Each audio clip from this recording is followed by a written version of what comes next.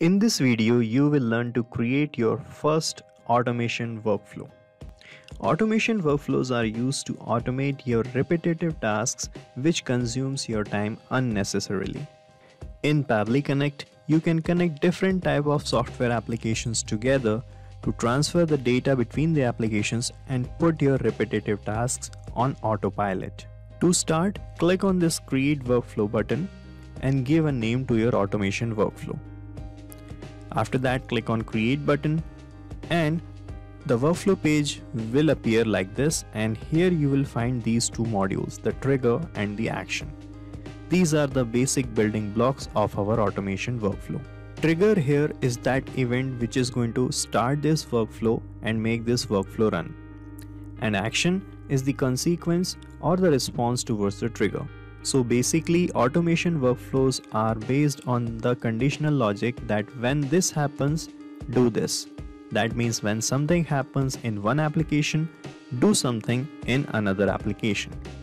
For example, here I'll be connecting Facebook pages with Google Sheets so that whenever there is a new post on Facebook page, the data will be saved in our Google Sheet. So in the trigger, I am going to connect my Facebook page. So Facebook pages is the trigger application, and the trigger event would be a new post in the page. So select the trigger event, then click on connect and connect with Facebook page. After getting connected, search for the page name on which you are posting. After that, you have to mention the number of posts that you want to retrieve with each execution of the workflow. So you can fetch 5, 10, 20 or up to 100 posts in one execution of the workflow. So right now I'm just writing 1 to show you the example. After that, click on Save and Send Test Request button, and a most recent post from your Facebook page will be fetched here in the response section like this. And here you will find all these details about the Facebook page post. So this post is a photo post, you can see, and this is the picture attached in the post, and you can see the full picture link here, the icon link, the page name, okay, and the created time of the post is here, date and time. Alright, and the media type is photo. Here you can see the post type as well, right? So we have this data right now, and I want to save the details in my spreadsheet, which is here in Google Sheets application. And these are the things I want to save: the page's name, the post date, the post type, and the post content. So for that, we are going to connect this spreadsheet in the action step, and then select the action event as add new row, and then connect with Google Sheets.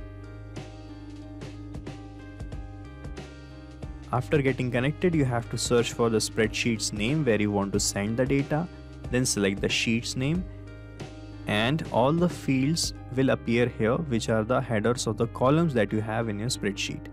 Now to send the data, I am going to map the data from the trigger step. So we have received the data from Facebook in the trigger.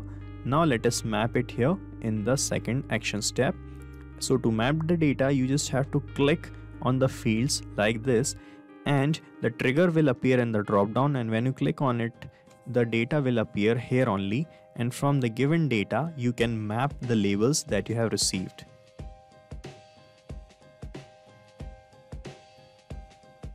So that's how you can map all the data, and these labels that you are mapping here are going to be updated with every execution of the workflow, and new data will be sent every time with the new posting of Facebook post. So we are done mapping the data. Now you can check your connection with Google Sheets by clicking on Save and Send Test Request button, and as you click on Save and Send, the data will be sent to the Google Sheet. You can check it here.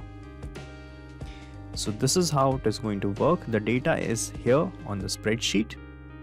Okay, so this is how you can create the automation workflow in Pabbly Connect without any coding very easily.